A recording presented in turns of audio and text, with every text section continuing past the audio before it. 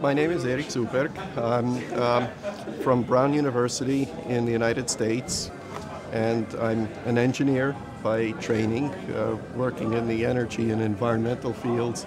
But now, for the last 12 years or so, I've been teaching entrepreneurship.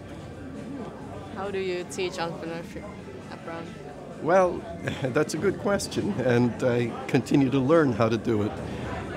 We have a number of different programs.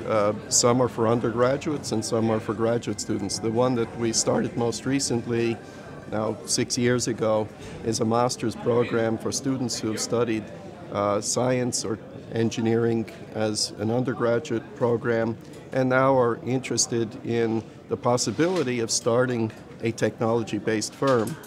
So in a one-year master's program, we teach the students the elements that they need to understand in order to take something from a technical idea and develop it into a commercial entity.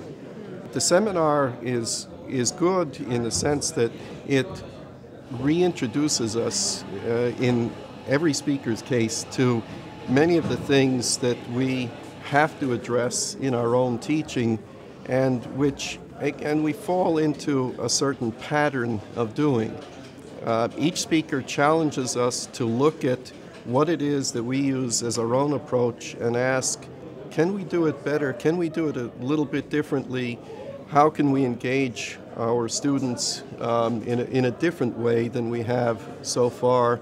What elements might we be missing that others see as important? So every speaker offers us a new insight into something else that we can put into the teaching of our programs.